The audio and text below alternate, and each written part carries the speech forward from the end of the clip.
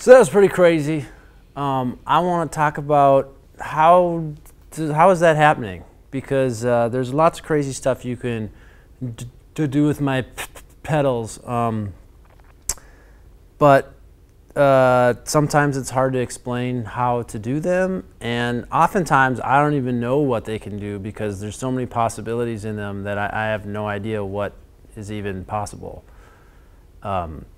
Anyway, I just spent about 5 minutes messing around with stuff, and I came to this setting here.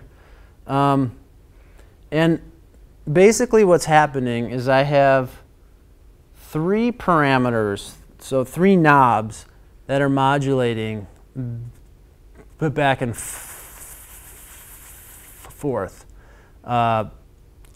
I set the rate of that modulation here. You know, it's very slow right now, but you can make it faster. That's cool too.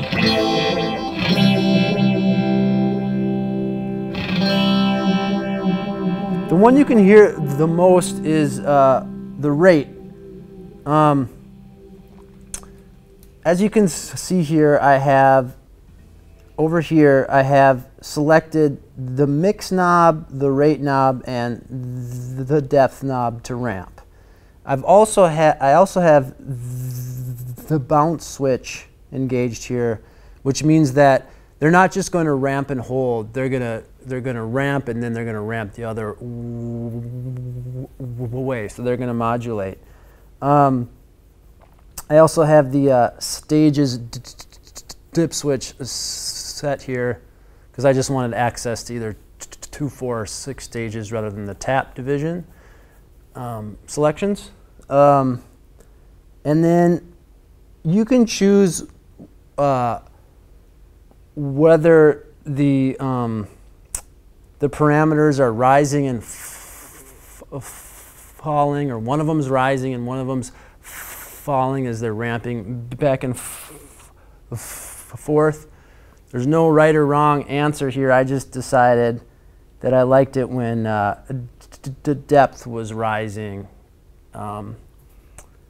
and with the rate, while the rate was falling and the mix was falling. I also have sweep up here set to top sweep. And that means that the knobs are ramping or modulating between the knob position and the maximum counter, or the maximum clockwise position. If it's in the bottom sweep, the range is gonna be from the knob position to the maximum counterclockwise position. So what's happening here is we have this rate. You know, it's kind of going from here to super fast. We have the mix modulating. So we're going from pure vibrato there at the top when the speed's going quickly to more of the chorus phasing. And then we're also modulating the depth. So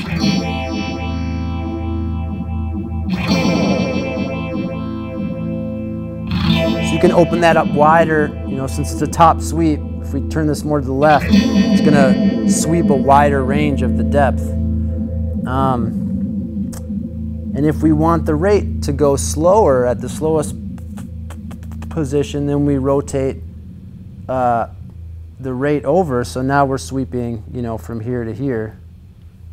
And then of course, if we want this whole LFO cycle to be slower, LFO stands for low frequency oscillator, we increase the ramp time.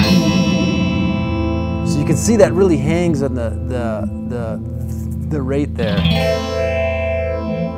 Going very slow, because this ramp is slow. It's just going to take a long. Now the rate's speeding up again.